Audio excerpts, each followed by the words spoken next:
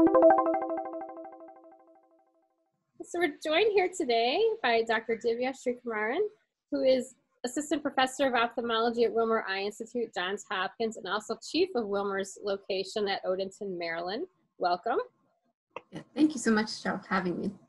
We're so pleased to have you join us today. As you know, earlier we spoke with Dr. Tim McCall regarding the recent study that appeared in the American Journal of Ophthalmology with regard to the growth of the physician assistant profession. We want to just kind of take a deeper dive and continue that discussion and talk more about the shift that we've seen from primary care into specialty care, specifically surgical subspecialty. Could you talk a little bit more about that shift that we're seeing? Yes, absolutely. So I think that in general, PAs are being viewed as a much more valuable partner in providing healthcare.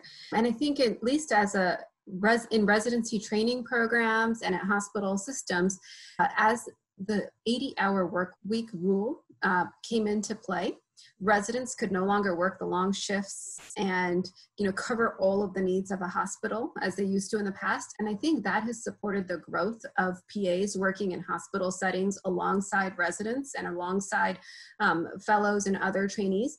In our own program, that's how we started with this process. Our residency program previously had 8 residents, and we had gradually reduced it because we had ended affiliations with some community partners. And we went down to 5 residents. And so when I was serving as residency program director, we needed to find out how to cover all of the hours of call for the hospital and the ED. And we explored options, and we thought that we should follow a path that other surgical subspecialties, orthopedics, general surgery, ENT, had followed in our hospital. And so we decided to hire a PA, and it was very successful in our program. We published our first paper actually just describing our experience in which the residents had more time to devote to other surgical experiences or other clinic experiences that were more high yield for their level of education and what they needed to graduate. And the PA actually shortened the wait time for patients. So patients that were being seen in the ED and needed an ophthalmology consult,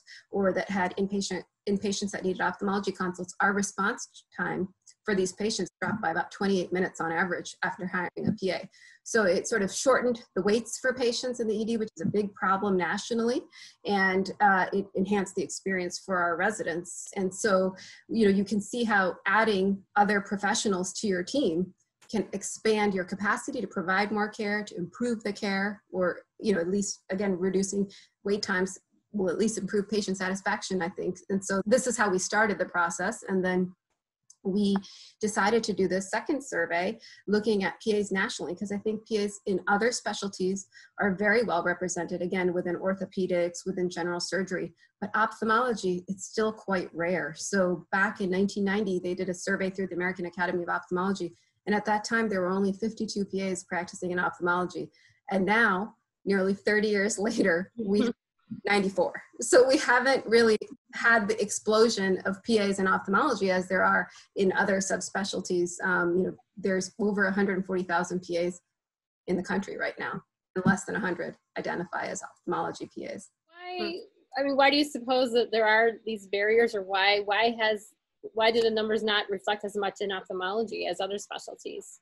That's a great question. And I think one of the reasons is that within PA schools, there is very little exposure to ophthalmology. So there is not a lot of lecture and curricular time devoted to ophthalmology. And part of that is because they're trained as generalists. So there's a lot to learn in 2 years of PA school. And so, we find this even actually in medical schools, where the time that's spent on ophthalmology is gradually becoming reduced as you have more and more to learn in other areas. So exposure for PAs is one, and then PAs, then if they haven't been exposed to it, they're unlikely to seek out opportunities or be interested in it. And on the flip side, I think ophthalmologists don't recognize that PAs could be a partner in providing care and expanding their own capabilities in providing care and be a part of the team. I think our natural tendency is to lean on optometrists as our care collaborators because they already learn ophthalmic care, and they've devoted their training to vision care over the last few years. And so PAs aren't people just don't think about it.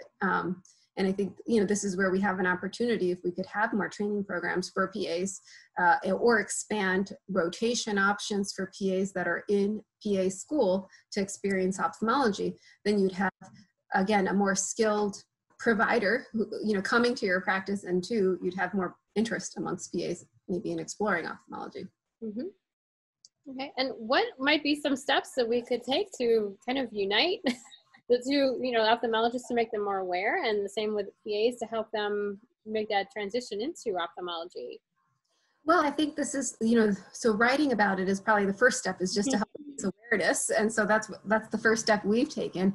And then I think the next step is going to be to try to have either a working group of like a society, so to say. There is interest amongst the PAs in ophthalmology now in joining a society. And so if there's a group of people who are really trying to expand awareness of the role that PAs can play in providing ophthalmic care, I think having increasing educational opportunities, so more conferences that are targeted towards what PAs need to learn, having more training programs, again, working with PA schools to have rotations within ophthalmology and offering that as a first step so that PAs would be exposed.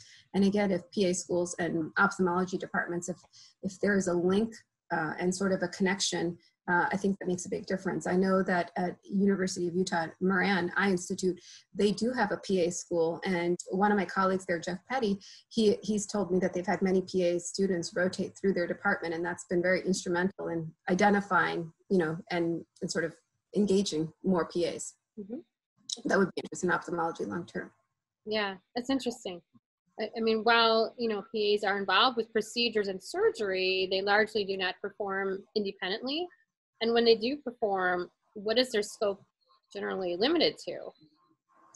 So within ophthalmology, for PAs in general, actually taking one step back, their scope is going to be limited in part based on regulations state by state, which can vary, and then in part based on the sort of the relationship with their collaborating physicians. So typically, as an ophthalmologist, you would have some say over what you feel comfortable allowing a PA who's working with you to do.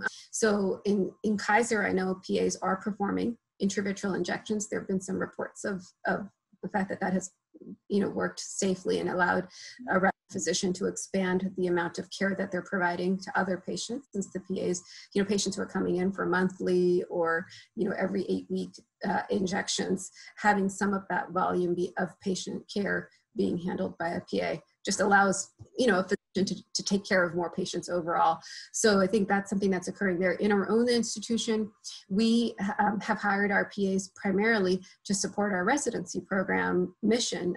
And in order to work with the residents, the PAs are taking some of the call for the ED and sort of serving as the primary consultant, and then calling the residents to be involved when there's cases that are surgical. So we're very upfront that the surgical experience and sort of the more complex cases, even medical complex cases, all of those the residents are involved in, so that they're still learning from that patient care. And, at the same time, the PA is not being left alone on their own to manage really complex patients. They have this safety umbrella and this safety net of providers, not just residents, but faculty of all different specialties to back them up. And so it's a nice sort of collaborative working relationship, but we made it very clear that surgical procedures would be performed by our trainees if and when it's appropriate.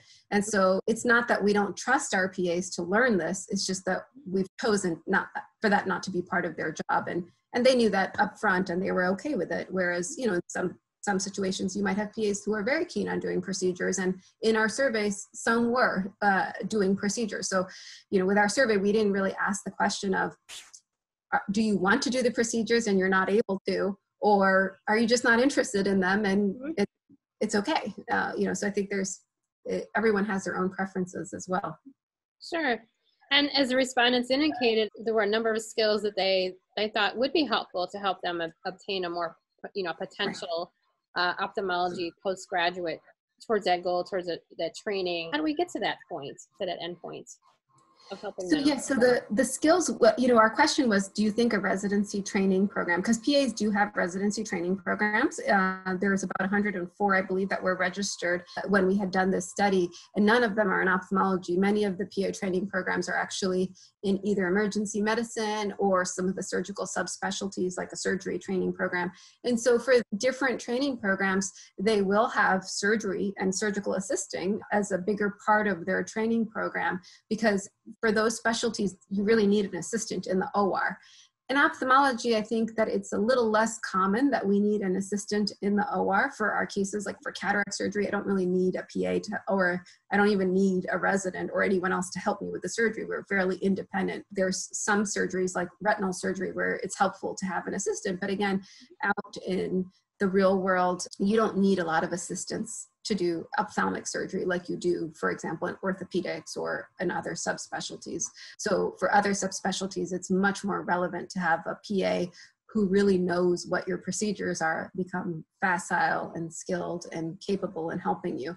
But our survey did show that PAs would be interested in learning how to assist. And so, possibilities for a PA would be, doing blocks, providing, closing the eye perhaps, maybe assisting with femtosecond cataract surgery, like sort of setting up the laser settings, et cetera. There are things that PAs could help with if a surgeon needed that type of assistance. So maybe case to case though. Mm-hmm. So how might the development of formal PA postgraduate training programs in ophthalmology help to expand the pool of PAs who are qualified to practice in ophthalmology? So I think the biggest problem that, and again, this is an assumption on my part, we haven't formally surveyed practicing ophthalmologists, but in a few papers, like sort of white papers that were written up, that was the concern, the fact that they would have to train someone from scratch is a barrier for an ophthalmologist to consider hiring a PA, right? So again, an optometrist already comes in with basic eye care training, and having to take a PA and train them from scratch, it's a lot of work for the hiring physician. And so if you had a program in which PAs could develop a skill set, then when you hire them as a hire, there might be a lower burden or lower barrier amongst ophthalmologists to consider hiring PAs. So I think that's the biggest thing is making PAs a more attractive partner in providing care. Mm-hmm. So what might an example look like of a quote unquote, model of a postgraduate training program for PAs? I think we would have to model these after other subspecialties. So ENT, orthopedics, general surgery, they tend to have year-long training programs that are, so the PA is like a PA resident. They start residency 1 year after completing PA school. And in that, they're working closely like a resident, essentially. So much like our first year ophthalmology residents are learning ophthalmology, they're learning the basics of how to do an eye exam. They do this by actually seeing patients and doing rotations in various services, retina, cornea, glaucoma. They're developing facility with the slit lamp, as well as doing dilated fundus examinations. And so that they're checking pressures, basically all the nuts and bolts of an eye exam. That's sort of what you would learn through all of these rotations as you're seeing patients. And then potentially you would have some rotations where they're actually observing and assisting in surgery as well. So I do think that for a PA training program could very well mirror what a first year ophthalmology residency training program looks like. And they could sort of be integrated into that experience, any place that has an ophthalmology residency. Mm-hmm. Right. How might the integration of PAs help to accommodate workforce gaps, whether predicted or unpredicted? Absolutely. So this is where there's definitely a mismatch, I think, in for ophthalmology care. There's certain areas that have a shortage of ophthalmologists. And the reality is, even if they aren't functioning out in the community as primary ophthalmology providers, PAs see a lot of patients in urgent cares. They see a lot of patients in the ED. And we know that a lot of ophthalmology patients present after hours to urgent cares and EDs for eye care. There's a lot of non-urgent ophthalmic complaints that end up in these facilities after hours because ophthalmology offices are closed. And so if we could expand the pool of PAs that are trained in ophthalmology, I think they would be more comfortable triaging and managing a lot of patients that present, again, to urgent cares and EDs after hours. And that's something that on some level they're already doing, right? So we haven't published this data, but in our survey that we had performed, we examined and asked questions about how much eye care other PAs who don't identify as ophthalmologists, how much care they're providing in ophthalmology. And a fair number are providing eye care on a weekly basis, multiple times a week, because in primary care and urgent care, they're seeing these patients. And so I think, again, even if you had a PA training program in ophthalmology where they got some experience, they don't have to function as primary PAs in ophthalmology in offices. There's needs in other situations. So even in places like New York City or Baltimore, or in cities where there's plenty of ophthalmologists, there's roles that I think are there for them. And we have an opportunity to sort of improve the care perhaps and comfort level of some providers who are still going to bridge multiple specialties. Lots of PAs don't work in just one specialty. So they might be providing some care, in multiple areas. And so if you imagine a PA who's trained in ophthalmology working in an urgent care, they would have a lot of skills to add to the care that they're providing, not just for the musculoskeletal complaints or, upper respiratory complaints, et cetera. A lot of the general common complaints that come in, I guess, to an urgent care, but they would have a special expertise in being able to appropriately triage ophthalmology patients. Mm-hmm. And what might be the next step? Obviously there's not many in-person meetings right now, but in terms of conferences or organizations, things like that, what might be the next step? Yes, so I think that this is where the next step is going to be to raise awareness amongst the AAPA. So, again, we surveyed not just PAs in ophthalmology, but their overall membership. And there was a lot of interest in ophthalmology knowledge and experience and training opportunities. And so as the AAPA and other PA conference organizers think through this, I think shedding light on the need and interest in ophthalmology is important so that we can try to partner, ophthalmologists and PAs can try to partner to help fill the gaps in knowledge and create programming around this. And, in a socially distanced safe way, and of course, in-person meetings, making it part of their AAPA conference annually, for example, or locally. Lots of institutions hold conferences, but I will admit, I don't think we target PAs as an audience for any of our CME meetings because it just doesn't occur to us.